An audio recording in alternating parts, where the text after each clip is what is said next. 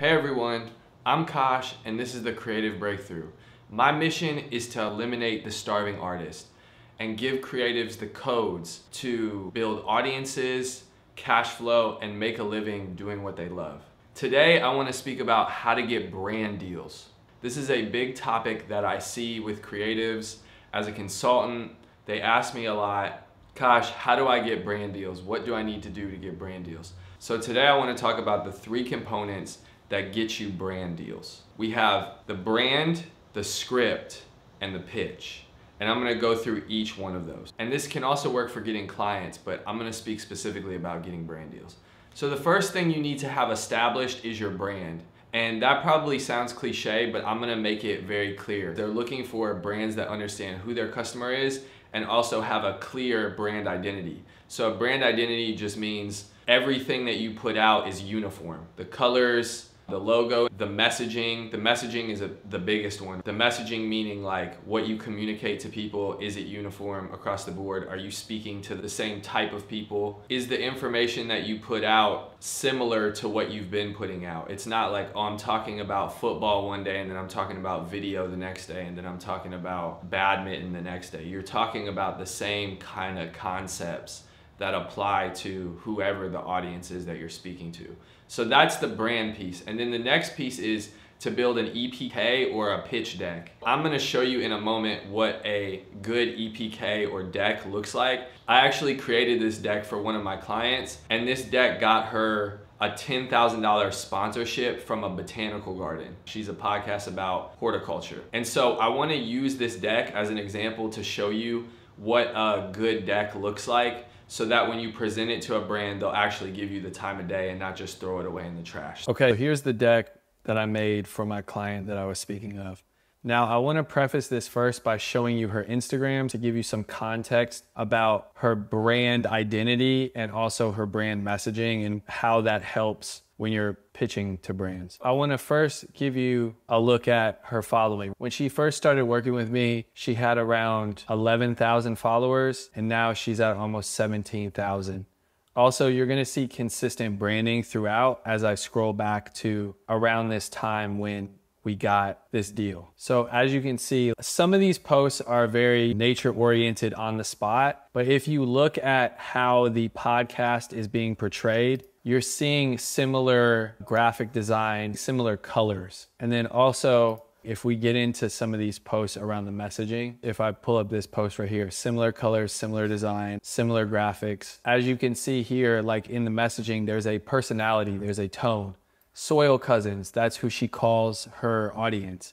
We out here, repping Black in the Garden from sea to shining sea. Where y'all at? Louisiana, New Mexico, South Carolina. She's like playing on kind of the rap cadence as well. Help us represent in every state for our first merch drop. And then even the name of the shirt, Melanin on Mustard t-shirt. So I just want you to have some context to understand how you need to be communicating to have a brand that people resonate with, that then when bigger brands want to sponsor you and they see your brand, they understand exactly who you are and what you stand for. Back to the presentation. First page of a deck like this should always just be visually striking. We have our similar brand colors, like I mentioned. It doesn't look like it's a different brand. It looks exactly who we've been presenting ourselves online on social media. So we have the logo Black in the Garden, and then we have photos. We have a photo of the founder and the creator.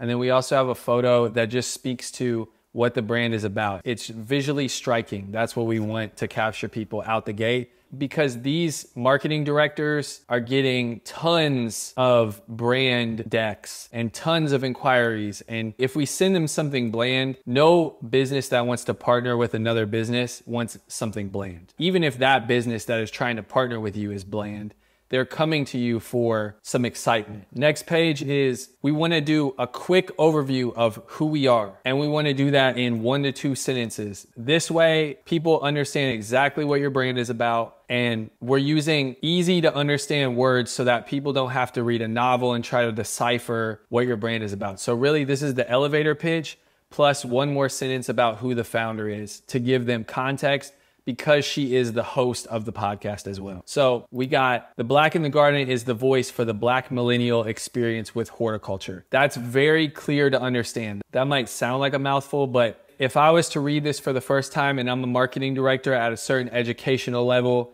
at a certain pay grade, I'm gonna know exactly what that means. The Black in the Garden podcast is the voice for the millennial experience with horticulture. I know exactly what the podcast talks about. And then we move on to the host because she's such an important face within the brand.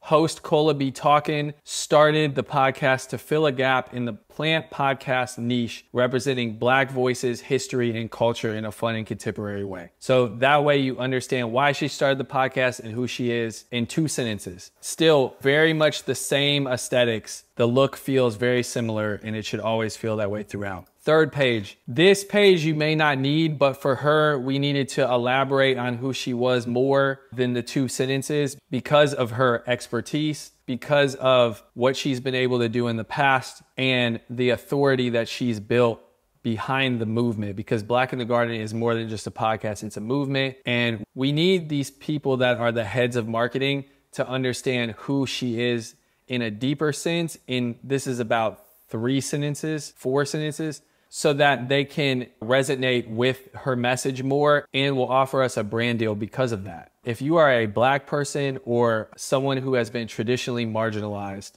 it is so important that you use your cultural diversity clout to your benefit. Because if people are gonna pay you for your culture, then if you feel comfortable doing it, you might as well get paid for being who you are. And that's what a lot of these brands are gravitating towards, because they want that cultural diversity clout in their campaigns. They want to be connected to those kind of brands because they want to expand their customer base to other communities. And then the next slide, and you may not actually have this slide, but this slide is good to have if you have a flagship product that has been doing really well already.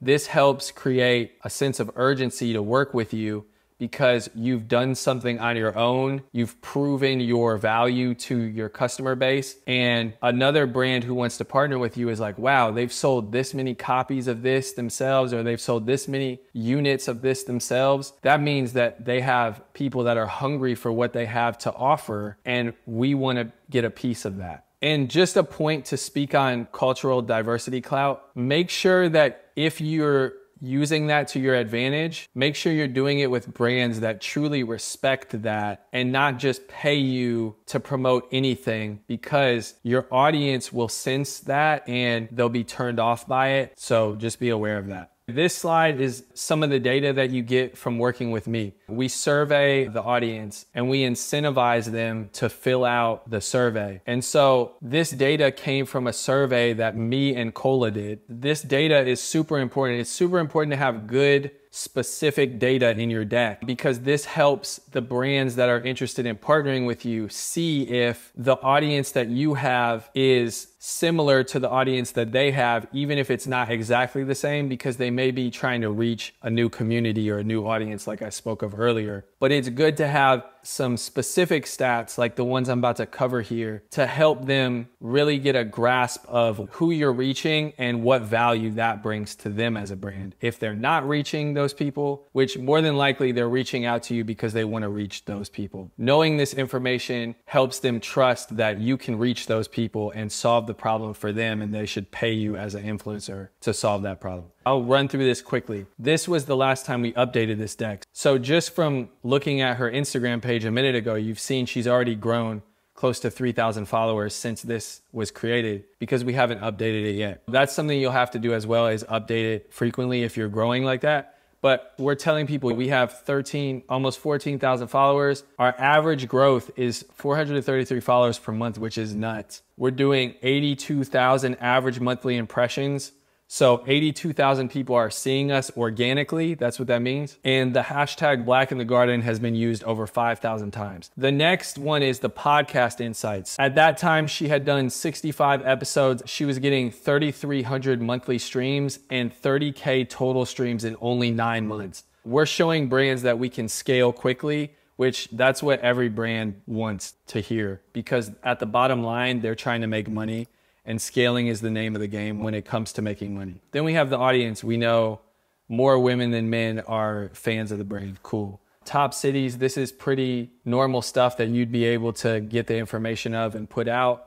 But the great thing about her is she's reaching major cities. That's what makes this super valuable. So Los Angeles, Atlanta, New York, Chicago. Then we have top countries, which everybody doesn't have top countries, but she's doing United States, Canada, and UK. So that's incredible as well. That helps the brands that want to partner with you reach new worlds. Okay, next page. This is from working with me as well. We surveyed people and we're able to see audiences' yearly buying power around plants, around plant products. And as you can see, there's an asterisk here and it says info based on a focus group. So that was our survey that we did and that was our focus group. Brands are able to see, 53% of her audience is willing to spend up to $400 on whatever she recommends to them, which is hugely valuable. And then we have willingness to purchase from us being Black in the Garden. 95% of people said yes, which means they trust her. That's what that question is used for, the trust aspect of things.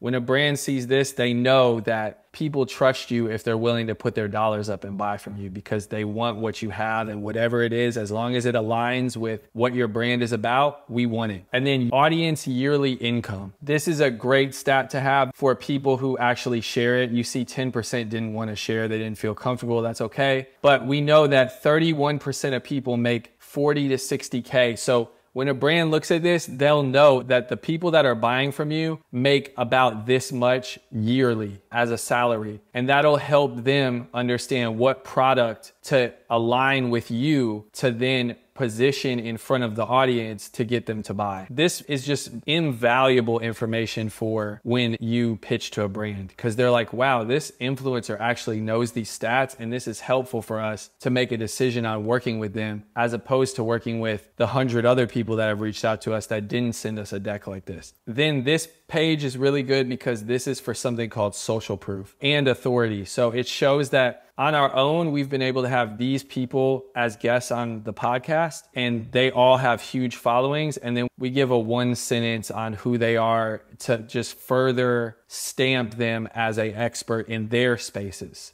This shows that we're growing our podcast, but also the traction because of the people that are willing to show up on the Black in the Garden platform. And then this is more authority and belief that we are experts in the space. Black in the Garden is an expert in the horticulture podcast space. These organizations have endorsed the podcast, which means that we are legit, basically. That's what we're saying. Next page, we have more social proof. And you might be able to fit all of these on the same page. You might be able to fit notable guests, endorsed by, and what our audience is saying on the same page. If you can, put it on one page. But because these things couldn't look good aesthetically on one page, we had to do it on separate pages. These are some of the great reviews that we got on the Black in the Garden podcast, and they really speak to who the audience is and what they love about Black in the Garden podcast, which goes back to my point earlier about messaging, just making sure everything is uniform. This stands out to brands again because it creates a sense of authority and expertise, and it shows brands like, wow, the things that she's saying connect with people deeply, and they want to not only spend their money, but they're willing to write long reviews about the emotional connection that they have with the brand. At the end of the day, all brands are striving to make money from an emotional connection that you have with the brand. Okay, and then last page, this is just kind of like your contact information. So it can be fun to just say like, can't wait to start, or excited to work with you, something like that. We used Let's Grow Together because we felt like it aligned with the brand and it felt cute, right? This isn't really gonna sway anybody. They're probably gonna click this page and just see your contact information and be like, cool, when I'm ready to reach out, I'll reach out. You have your email, you have your website, and then you can put your phone number on there if you'd like. And that's the basis of the deck. It's 8 to 10 pages. Like I said earlier, if you can fit your notable guests, your endorsed by, and your reviews / feedback from your audience, then that could be one page, and this could be a total of 7 pages. But overall, you want about 7 to 10 pages, nothing longer than that, or else you're gonna lose people. And yeah, that's it. That's really it for the deck. It's pretty straightforward. If you're interested in working with me to clarify who your audience is and get these specific stats and insights from them, then you can click the link in the description and book a free 15-minute consultation with me to see how we can work together. Now let's head back to the video. The next component to getting brand deals is having a script that you can reach out to these brands with on a consistent basis. So what do I mean by a script? I mean reaching out to brands via DM or LinkedIn. LinkedIn is huge for this. And having a framework that you can use as a template for how you approach these brands. I'm gonna hop back over to the computer and I'm gonna show you what I mean by this and how this allowed me and my client to close a $10,000 deal with a botanical garden. Pitching the script through LinkedIn. You can also pitch the script through Instagram or another social platform, but LinkedIn works best when you're connected with people because you can message them and the response rate is way higher and you're not dealing with requests like you deal with in Instagram. I've logged into my LinkedIn to give you an example because I can't show you the exact example that I had for Black in the Garden because I don't have access to her LinkedIn. I've already taken a moment to search marketing directors for different brands. So let's say, for example, you are an artist and you're more of a Jhené Aiko type of artist. You're more kind of casual. You make kind of vibey music that is insightful and you drink a lot of tea in the studio. You're a singer and you drink a lot of tea in the studio. Well, you might drink the Republic of Tea. That's a brand that has been around for a long time. And that might be a type of tea brand that you drink. So I went on LinkedIn and I just went to the search bar and I just searched marketing director, Republic of Tea. This is who came up for that role. She is the Minister of Digital Presence at the Republic of Tea. If you come down here, it says Director of E-commerce and Marketing. So she's the Director of Marketing at the Republic of Tea. Her name is Angela Bruce. Now, you can't send her a message right now because you're not connected to her. So you would need to connect with her and she would accept your request and then you could send her a message. And so that's how we did with Black in the Garden in the horticulture and plant space. And what you would want to do in your space or the space that you're trying to target is you want to make a list of different people in that space. So Angela Bruce would be a part of that list. You'd want to make a list of at least 100 people and start reaching out to them one by one. Remember that this is a numbers game. So if you reach out to 100 people, if your message is strong and if people check their LinkedIn frequently, which most do, don't expect to get more than like 10 responses back. If you get 10, you're doing incredible. If you get 1, you're doing incredible. It's a numbers game. So you got to send out a lot of messages to different people that you want to work with, but you have to tailor them to those brands. But right now I'm going to focus on just the Republic of Tea. Here's a template for what you would message her. So you would say, hey, Angela, had a quick question. And because earlier I mentioned using your diversity clout as a tool to get brand deals and brand partnerships, this script is somewhat tailored for that. So is the Republic of Tea interested in doing social media partnerships with creators of color? And this is where you have to do a little bit of research, because you want to make sure that the message that you're sending to the person actually makes sense for where their brand is right now. So I went over to the Republic of Tea's Instagram and I took a look at their content, and they have really good content, right? It's like really professionally done. But as a human being, I don't really see any human beings in this content. And when I do, it's mainly just white people. I see a white woman here and I see a white hand here. But outside of this, and this looks like an Asian woman potentially or another white woman. Outside of this, I don't see much diversity here. And also it feels a little bit disconnected because there's no face. I'm not seeing any faces in most of this content. It's just photos of the tea. After I do that research, I go back over to my message that I'm going to send to Angela, and I'm going to say, when I did a deep dive on the brand's Instagram, I noticed there wasn't much content featuring diverse communities. I'm looking to work with brands I truly love and use daily.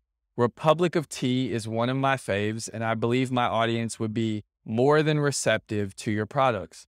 So I'm using the term more than receptive because this means like people would be overjoyed to have the tea presented to them through your social media. It just helps whoever you're speaking to feel confident about working with you. And you would really include this sentence if you didn't have any past work that you could talk about. If you did have past work, your third sentence would be written more like this.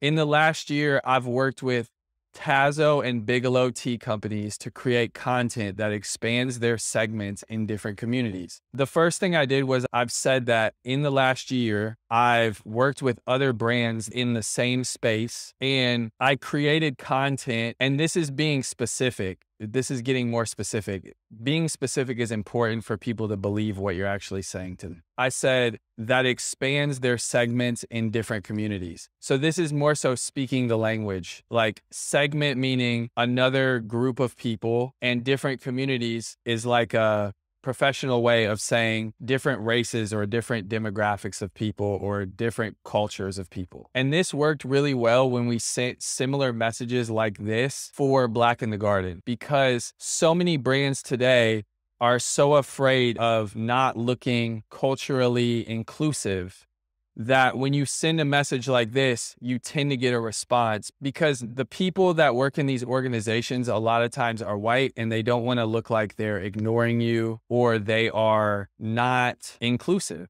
So it's putting pressure on them to be more inclusive. And then you want to always have a call to action at the end. Are you free for 15 minutes next week to talk more about this?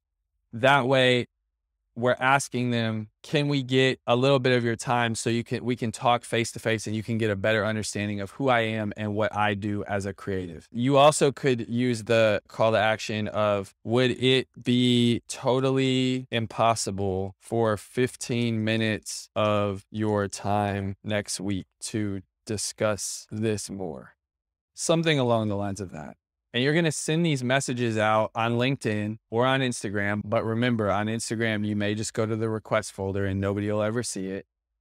You're going to send these messages out for brands that you're interested in working with. But what I like to tell creatives is look at brands that aren't ginormous, like Coca-Cola, Samsung, Apple. Look about 2 steps below that at like the simple brands that you use every day that you're really a fan of, and reach out to them. And when you reach out to them, you just want to then tailor your script to that specific brand. So if you're an artist and you use a certain type of headphones, maybe you use Skullcandy. So you would be like, is Skullcandy interested in doing social media partnerships with creators of color? But you would want to go over to Skullcandy Instagram and like get a look at what their content looks like, and they're pretty on point. It's trying to look for brands that are kind of lacking on the content. Skullcandy is like ahead of the curve. Like they know exactly who they're talking to and what they're doing. You see all types of people in this content. This wouldn't really be a good pitch unless you have a big following. Unless you have over 10,000 followers, then this wouldn't really probably benefit you because they're already tapped in with the culture well. But when you go back to like a Republic of Tea and you look at the difference between both of those, you should see like a huge difference. So that's really it in terms of the script to pitch brands to get brand deals. Let's jump back into my original video and wrap this thing up. Take the script that I just showed you and then put in the sweat equity. That'll put you top of mind for the next cycle of marketing budget they have so that you can start getting these brand partnerships. And I believe if you apply these techniques to your brand, there's no doubt in my mind that you will achieve more brand deals. If you enjoyed this video or learned something new, please just give me a thumbs up. And I'll see you on the next one.